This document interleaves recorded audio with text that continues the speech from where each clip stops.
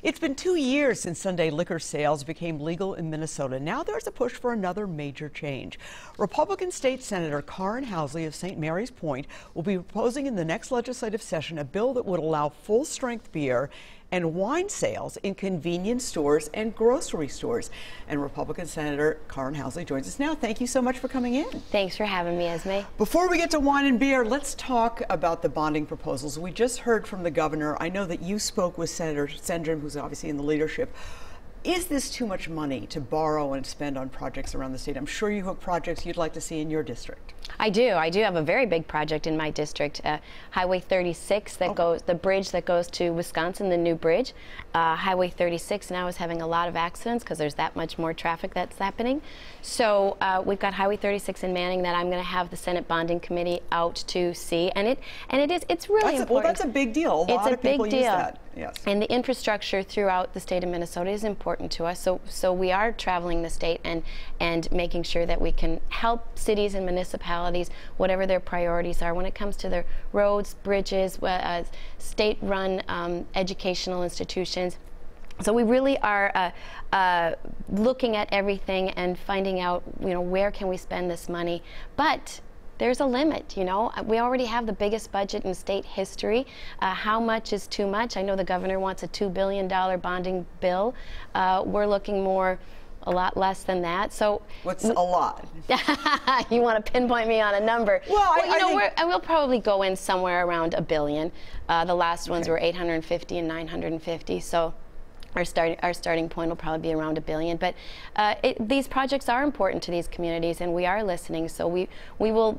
Senator Sendrum and his bonding committee will look at them all and we'll weigh it all out, but making sure that our roads and bridges and our infrastructure are in good shape is a top priority. All right, let me ask you about your proposal that would allow sales of real beer, as I call it, and also wine in convenience stores and supermarkets, something that exists in almost every other state. Yeah.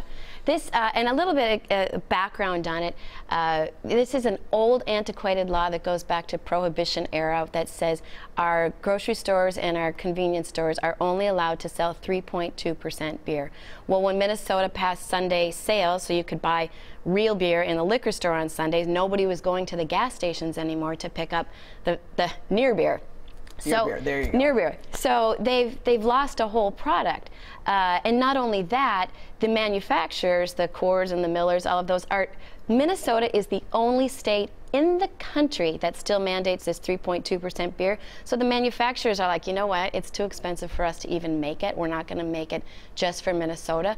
So they're now pulling out of the 3.2 beer business.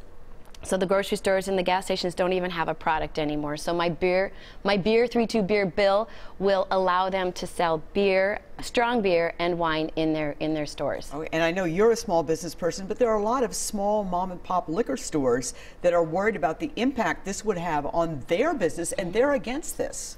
And 39 other states have passed this. They do sell beer and wine in their grocery stores, and they're able to coexist along with the liquor stores in those states. We don't like change. Anytime there's a new law proposal, there's always some groups that come up and are nervous about it. But we now have pharmacies in our grocery stores, florists, we have coffee shops in our grocery stores. Grocery stores have had to evolve. They're competing with the Sam's Clubs, the Costco's, the Target superstores, and now Amazon online grocery shopping. You can get your groceries in 2 hours. So they have to continue to compete in the free market, which is what we're all about. We want free market competition for our stores and our businesses. And do you have a lot of Republicans lined up with you, do you think? I have Republicans and Democrats. When it comes to the convenience of being able to pick up a bottle of wine in your grocery store, there's no party designation behind that. Everybody supports it. Suddenly bipartisanship. Bipartisanship when it comes to a glass of wine. Okay, well, Senator Karin Housley, thank you so much for your time this morning. Thanks, Esme.